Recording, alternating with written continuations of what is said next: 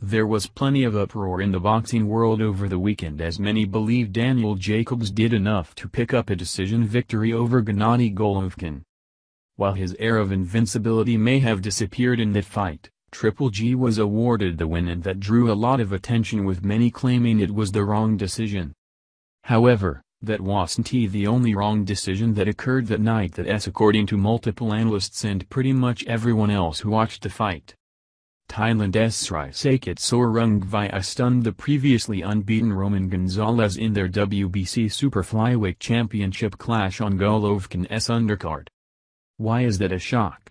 Because this was Chocolatito's first loss, which now takes his record to 46-1, and plenty was made of that record before this bout, with many claiming it as only a matter of time before he overtakes Floyd Mayweather's unbeaten run of 49 consecutive victories before he retired undefeated.